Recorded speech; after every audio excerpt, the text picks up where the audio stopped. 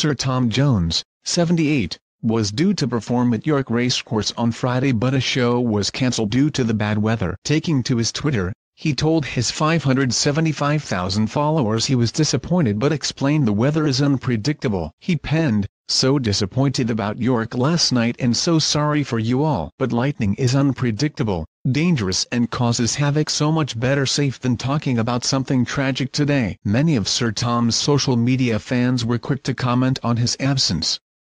"Hopefully see you soon, we are working on it." One user penned, "Better to be safe than sorry, I'm quite sure everyone understands." Another penned, "Glad to see you are up and about and hopefully feeling better." Other fans took the opportunity to hit out at the venue for only giving ticket holders a 50% refund. The track's head of marketing and sponsorship James Brennan told Racing Post, "We sell tickets as a joint package, racing and entertainment, and many of our customers enjoy the experience of racing more than the concert afterwards." 2 days before his cancelled gig, Sir Tom confirmed he was better and ready for his comeback shows.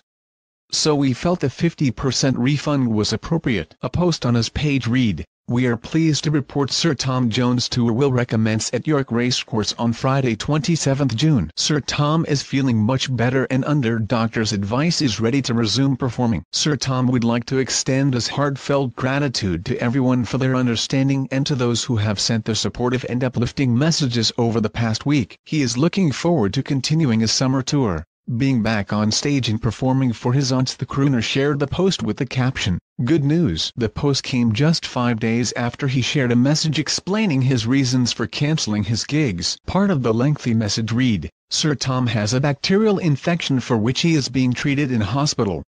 The condition is being well managed and under doctor's orders. Appropriate recovery time and rest is advised."